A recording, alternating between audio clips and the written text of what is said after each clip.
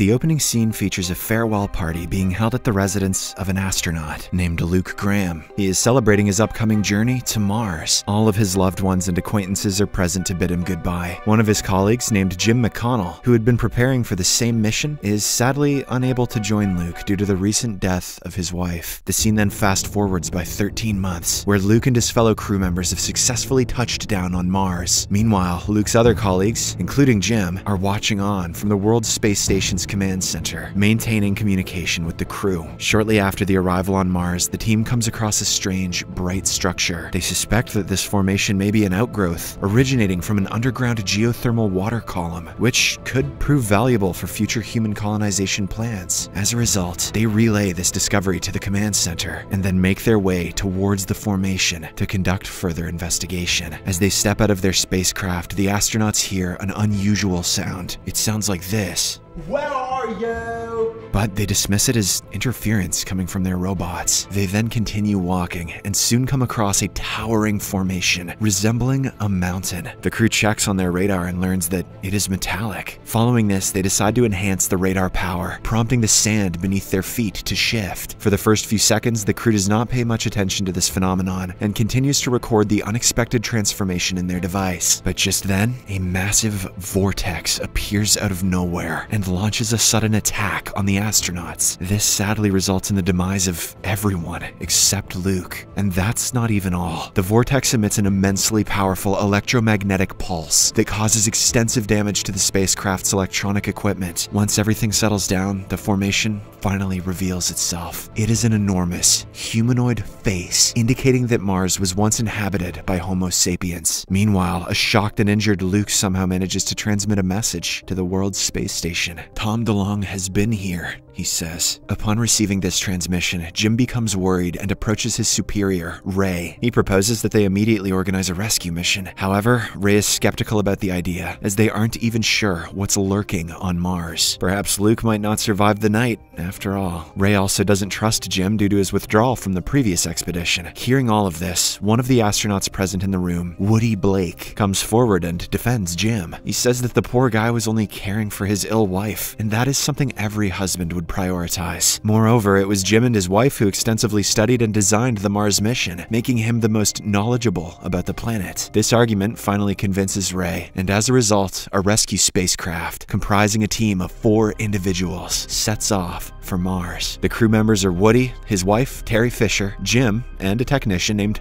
Phil Oilmeyer. The primary objective of the mission is to investigate the tragic events and secure the safe return of Luke. As they approach Mars's orbit, they realize that the mysterious interference is still there. They also notice 3 burial mounds, which they assume to be the resting places of their fallen crew members. Soon after, a magnetic storm engulfs the planet, rendering visibility impossible for the astronauts. But despite this, Ray sends a video message granting them permission to land on Mars. Woody goes to share the news to Jim, but to his surprise, the latter is watching a family movie, reminiscing about the cherished moments with his late wife. An astronaut would never be doing that at an important moment like this. That's some Hollywood bullshit. After this, the team begins the preparations to land on Mars, but as they are doing so, a swarm of small meteorites suddenly collides with their spaceship, resulting in damage to its hull and causing an injury to Phil's arm. This incident also leads to an atmosphere leak. The crew swiftly responds by conducting repairing procedure, diligently searching for the source of the damage.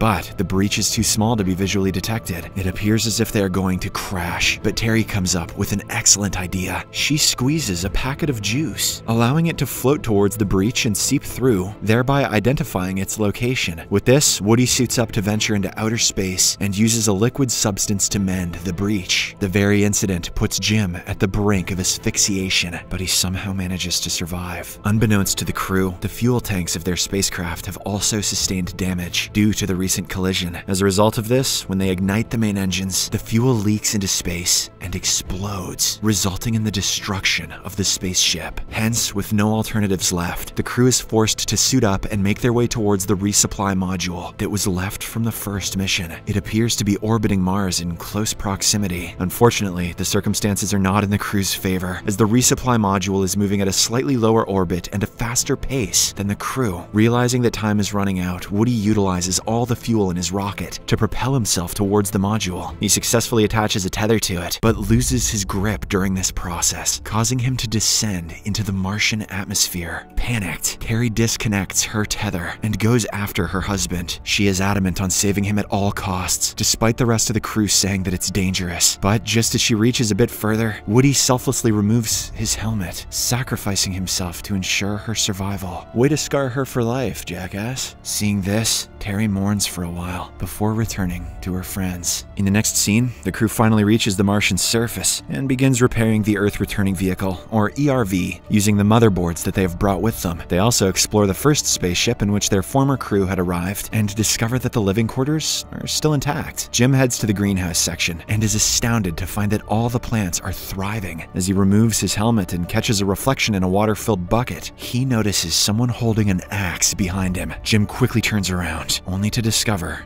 that it is Luke. The latter appears hostile at first, as he has been on this planet alone for months. But when Jim utters the names of his wife and son, he calms down. Luke appears to be affected by the isolation and the loss of his crew, causing him to exhibit some signs of mental strain. Nonetheless, he manages to convey the discoveries made by his team to the rescuers, including the colossal humanoid face. He proceeds to share that during his solitary period, he tried his best to unravel the enigmatic nature of the structure. Luke then presents the rescuers with his most significant discovery, a recording capturing the distinctive noise heard in the vicinity of the formation. Through months of analysis, Luke has deciphered the sound as a three-dimensional representation of human-like DNA, intricately mapped on a spatial coordinate system. He theorizes that it serves as a distinctive signature left by someone. After some hours of research, Jim and his crew learn that the mysterious signals they have encountered are not merely signatures, but rather an interactive prompt. This prompt requires the input of a missing pair of chromosomes, essential for completing the human DNA sequence. Basically, it appears to be a test left behind by the creators, and the previous crew perished due to an incorrect response to it. Jim strongly believes that they must fulfill the sequence to pass this test. As a result, they deploy a rover to transmit the completed signal using radar. The plan works, and an opening materializes on the side of the formation, emitting a strange bright light. While Phil stays behind to repair the ERV, the remaining crew members decide to investigate more. As soon as they walk inside the formation, the entrance gets sealed, causing them to lose contact with Phil. Not long after, they realize that the atmosphere here is similar